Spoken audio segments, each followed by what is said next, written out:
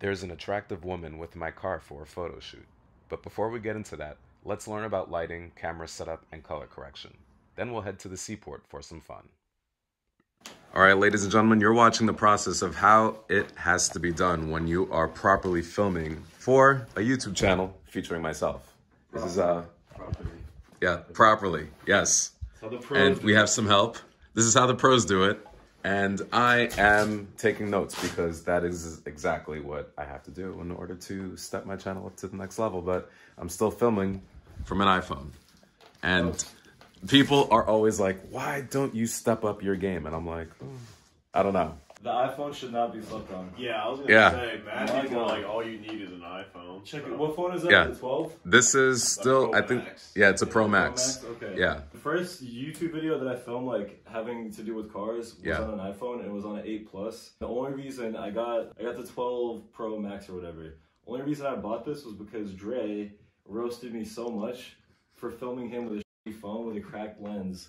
He was like, yo, you're a fucking video creator. Why do you have this old ass phone? Get something nice. I essentially bought that phone to get a new phone, more storage, but also to be able to shoot more YouTube videos. Absolutely. I understand the power of it. Good audio, good video. You have 3 lenses, like yeah. Maybe get a nice mic for it, but other than that, you can do a lot with those 3 lenses. Yeah, so let them know what your YouTube channel is because I'm going to put it in the description below. My YouTube channel is Tom Grelick, and I have a series called Car Stories. I also film like other random vloggy type videos, some DIYs, like this is Jackie from King's Automotive. Yes, I'll put that in the description below right over here.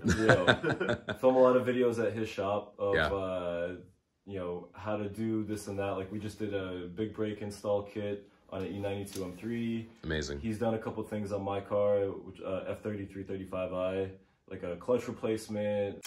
Clutch delay valve delete. Yeah, CDV delete, a couple things. Got pure stage 2s coming next. No pure stage 2s coming next. M3's coming next. M3's next, okay, all right. Tom Grelick, we're going to make sure that you guys get on that. Make sure you subscribe to his channel. He's got a lot of good content. I was part of the Wilson Tang shoot, which was an amazing shoot that I was glad to be a part of. He is the mastermind behind that film. I will also link that in the description below. Yeah, so this right here, I don't know if you want to get close on the light in the back there so that people can see the brand of it. It's a Godox. It's like the budget version of an Aperture 120D, let's say. This kit, I bought it for like just under 700 or 800, but now it's like close to 9 because inflation. Of course. These are called Cobb LED lights. You could do a lot more with them than you can with like a regular panel LED light. Yeah. They're way brighter. You can get different types of lenses for them to like that, which is why I have this 4-foot octobox to like really soften the light. You know, I want to make this beautiful home look beautiful in the background while I'm filming you. Thank you. The next thing we have is cameras. The man comes ready. The main camera is a Panasonic GH5. Really can't see the branding much because I have a whole cage on it right now. This is my go-to. This is my baby. I have a 24-105 Canon lens on it right now, and it's adapted via a Metabones Speed Booster XL. So that's the 0.64 magnification. I'm sure if you know, you know, adds extra light. If you don't, what it does is takes this very small sensor and enlarges it essentially via less than 1 magnification. The other camera I'll be using, the GH4, which is the predecessor to the GH5. This thing was revolutionary when it came out in 2013. It's 2022 now, and I'm still using it, so it just goes to show how good it is. I'm pretty positive that the 4K on this is 10-bit, so when it comes to color correction, it's just fine. You can shoot in a Cinelec D picture profile, and you'll have great ability and great latitude to mess with the color and all that. Yeah. This one does not have a Metabones. I cheaped out. I actually bought the GH5 with this Viltrox speed booster, which is just a cheaper version of the Metabones. You really can't tell much of a difference. The only thing is that this one is less magnification, so it's not quite as superior as the Metabones, but still plenty great. I have another camera that I might stick to the side of your car later, but this is just a small Lumix GX85. It's actually really fucking good for what it is because although it's small and tiny, it's got in-body stabilization. You can actually see. Almost like a GoPro. Or like the latest iteration of the GoPro. So, well, GoPro actually has electronic stabilization. This is legit See how the sensor moves around inside? I don't know if you can really tell. But it basically, the sensor sits on a gyro. It prevents it from shaking. Yeah. So this is the exact same tech that you find in the GH5. It's obviously not as high tech as a GH5, but this is a nice little B or C cam for sure. So let's get ready for the interview. We've got a camera setup going here and a microphone with a nice little box. In France, they call it lavalier. All right, guys, whole film crew's here. I just filmed my part of the interview, so the only way you could watch this interview is by logging on to Tom's channel. And I'm gonna leave that in the description below, as I said earlier. But look at the amazing setup, 2 cameras. And there he is. He asked some of the best questions that you could possibly ask. There's so many options for lenses. Canon glass historically has always been really good. That and Nikon or Nikkor. And then there's like a bajillion other brands that make prime lenses, like Cine prime lenses. This happens to be, I have a set that I bought off Facebook Marketplace of some Rokinon Cine primes. This is the DS line. For the price, they're really, really good. They're super fast. I bought a couple ND filters for them just so that I could really manipulate that light and maintain shallow depth of field even in very bright exposed shots. And then, like I said before, they're mated with these speed boosters. This is the Viltrox. That's the Metabones. This thing's gonna cost you like a quarter of the price of that one.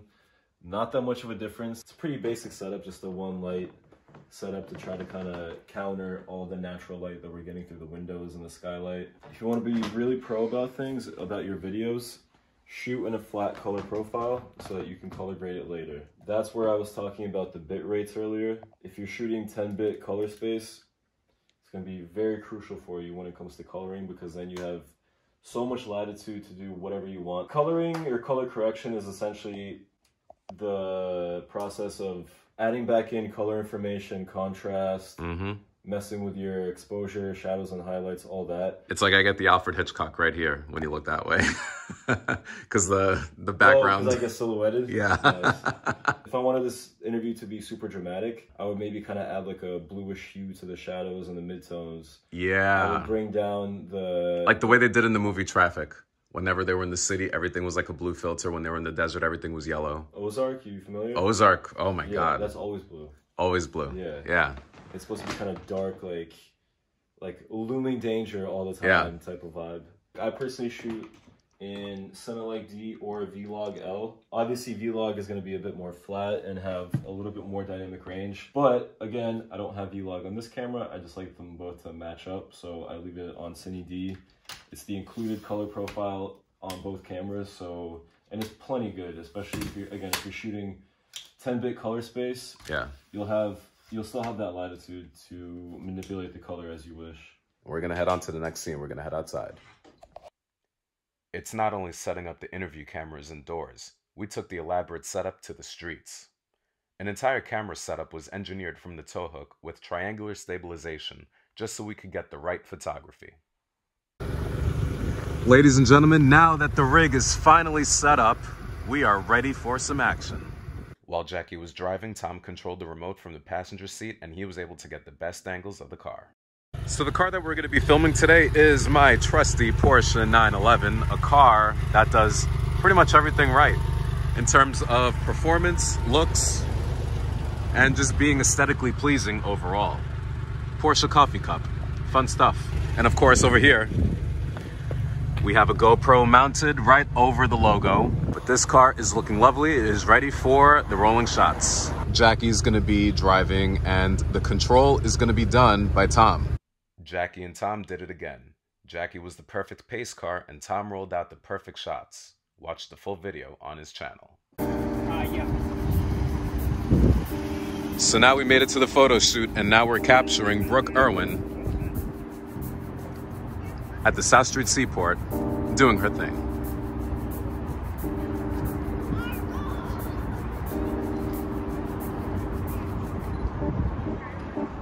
And he's capturing me.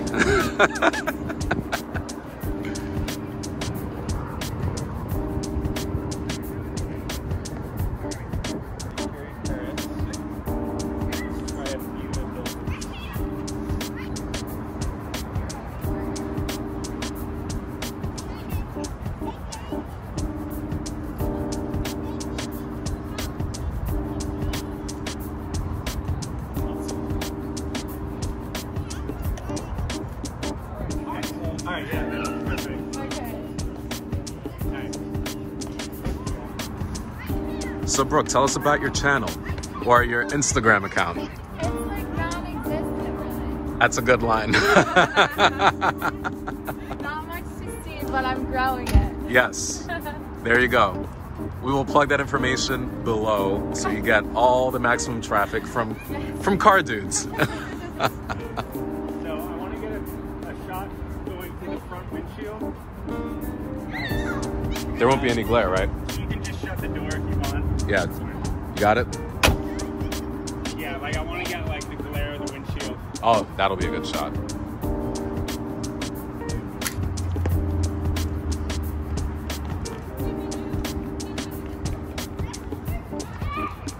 All right, photo shoot is done. We got J. King's Auto. We have Stephen Mills Design. We have Brooke Irwin, as well as Tom doing, thank you, appreciate it. And we have Tom doing the final iterations of all the beauty shots, all the B-roll. He's just capturing it right now, so he's super busy. But we had a successful 2 photo shoots take place in the same day here at South Street Seaport, beautiful Manhattan, and we have the beautiful car just right here in the background. So I want to thank you guys for watching. Today was an exciting day. I look forward to making more videos for you, and I'll speak to you soon. Take care.